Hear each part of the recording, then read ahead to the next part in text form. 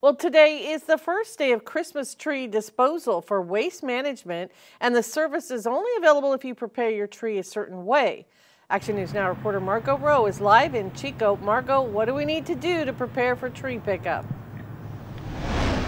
Well, Linda, you just don't want to toss it out and leave it on the curb. Butte County Waste Management says that it's best to make sure that the tree is stripped of all its decorations and lights and try to cut it into small pieces for it to fit in the green organic waste bin and to make sure the lid is capable of shutting completely.